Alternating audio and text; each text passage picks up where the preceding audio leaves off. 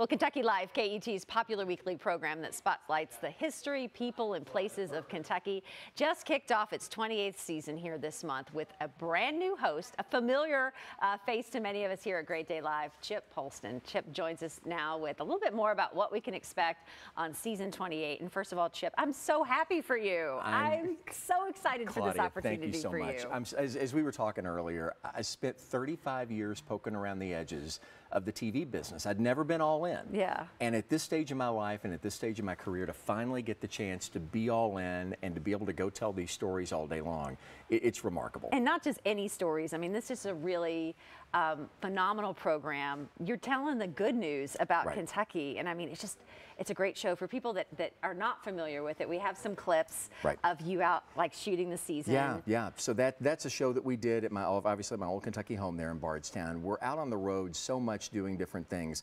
And we tell stories in a little bit of a different vein, as you indicated. A great story that we have on our premiere this week is something I had never heard of before, even as a lifelong Kentuckian, and it was about this group called the Pack Horse Librarians. Back in the 30s in eastern Kentucky, this group of folks dedicated themselves to taking books by horseback to kids in hollers there in eastern Kentucky to let them see that there was a world outside of where they were. We also told the story you saw just a moment ago, a great guy, Lemon Juice McGee, who runs a comic book store in Somerset, Kentucky, and moonlights as a professional wrestler manager. Yeah, fascinating character. So many great stories, so many great characters that we get to let people know about all around Kentucky. Oh, it is so great. You know, so you already worked on the season that's airing right now, right? So it's season 28 that starts this Saturday night, 8 p.m. on KET. The show is really our seminal Saturday evening magazine show, and it's such an important program to the network. It's really in production all year round. So we have an 18-season arc that we do, but we're in production all year round to get things knocked out. You out there, Chip? And that's a beautiful picture.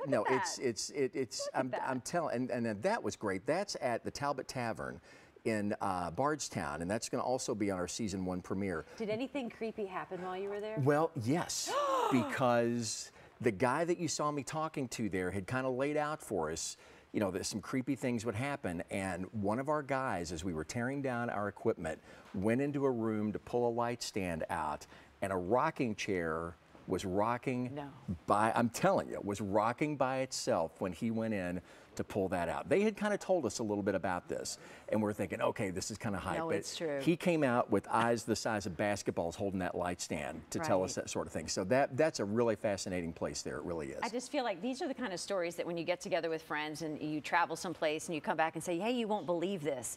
We saw this, or we visited this place. These are the stories that we get to watch on TV, those stories that you tell friends and family that make you almost want to get up and go travel to that place. It's funny, when it first came out that I was named the host of the show, a friend of mine that I didn't even know was the host of the show came to me and handed me his cell phone, and he had opened up a notes page on it, and he was showing it to me, and he said, I watch the show every week, and he said, this is the list of places that I keep that I've seen on Kentucky Life that I want to go visit. Oh, wow. I've grown up here in Kentucky, and there's still places that I hear about that I never knew about, and I would watch the show and think, that's someplace I want to go see, and then it would get away from me, so I started keeping a list on my phone of where I wanted to go see, and those are the type of great stories we get to tell. And you are taking over for another WHAS alum. Well, there's so much WHAS history in the show. There is. And all over KET for that matter. The show was actually started by Byron Crawford, and for those of you who grew up like I did here in Louisville in the 70s, you remember him from WHAS's On the Road segments that he did. So Byron, when he retired and left WHAS and also had a stint at the Courier-Journal as a columnist for a while, he went to KET and started this show 28 years ago. And there's only been 3 hosts of the show over 28 years, and to be able to step into that position, it's a big deal. It's a big deal, and it just absolutely means the world to me. So are you already, like, how do you keep your eyes and ears open for those great stories to start lining up? You know, it's interesting because the show has a really good fan base and a really engaged fan base. So I thought when I went in, we would probably be, you know, like, what are we going to tell next week sort of thing. We've got things listed out. Now, it's an evolving list, but we've got so many great things that we've found out that we want to tell the stories of. that we are target. Kentucky's a target-rich environment, Good. is what I tell people. We got a lot of different things there that we can talk about, and a lot of places we can take people and let them know about, from Paducah to Pikeville and all points in between. Love it. Well, you are living the life, my friend. I am. Thank you so much. We're happy for you, and want to mention, of course, where you can watch it. Airs weekly on Saturdays at 8 p.m. Yes. And on Mondays on 7 p.m. on KET2. And you can also find us on our website at ket.org that you see right there. Look up the Kentucky Life page and you can watch episodes there. Chip Polston, new host of Kentucky Life. Thank you, Chip. Thank you, Claudia.